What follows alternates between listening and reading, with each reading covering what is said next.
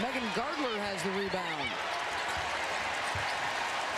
Perfect possession to show you why Connecticut makes you take such tough shots.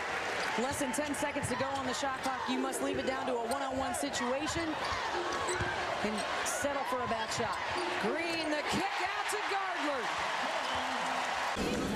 Connecticut in control, and not only do they want to win, but they want to look good doing it. Here's Rebecca Lobo. Beth, you know things are going well when Gardler comes down on the possession, and her hair gets a little bit messed up. She takes the bobby pin out of her hair, puts it in her mouth, fixes her hair, puts the bobby pin back in, and is able to get her hands set and ready in time to drain the three, guys. You gotta love it.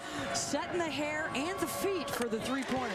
Hey, you can't have your hair a hot mess if you're going to be on national TV.